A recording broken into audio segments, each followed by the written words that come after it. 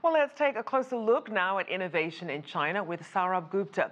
He's a senior Asia-Pacific International Relations Policy Specialist at the Institute for China-America Studies. Thank you for being here. So, Sourabh, talk about this journey that China has been making from mass manufacturing to now high-end manufacturing and innovation. China is at a very important point, an inflection point, a pregnant moment. Reform and opening up in 1978 was about doing investment-led growth. And now it's come to that moment where China needs to do it through technological and high technology and advanced manufacturing-led growth, and also become a more consumer-oriented society.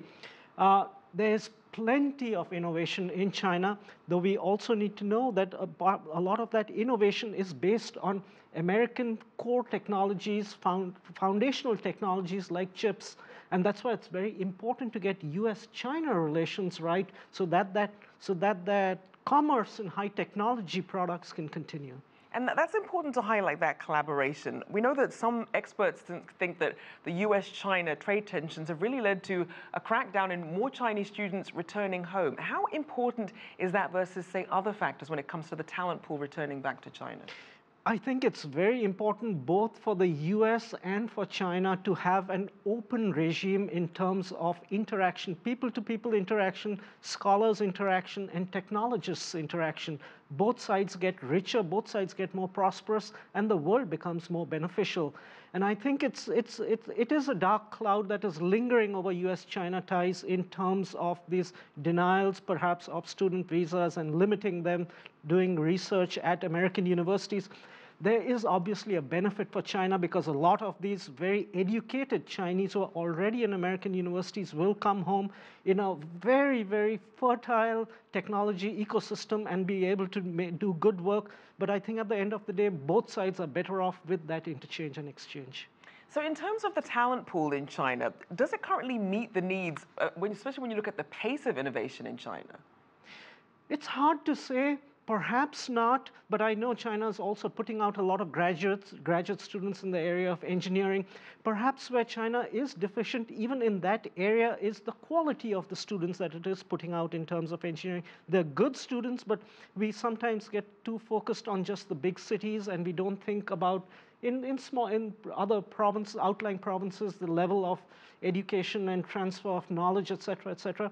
And that's why it's important that the students, that there is technological exchange between these two countries, not just within China, because I think we'll have a much richer pool and it will help the US. I mean, so much of innovation in the US is done also by students who come with international backgrounds and then set up companies in Silicon Valley. Right. So I think it's win-win on both sides. Now, a big issue a lot of countries are facing when it comes to high tech is the skills gap. So talk about the role of Chinese universities in really trying to put out students that can meet the needs of tomorrow's employers.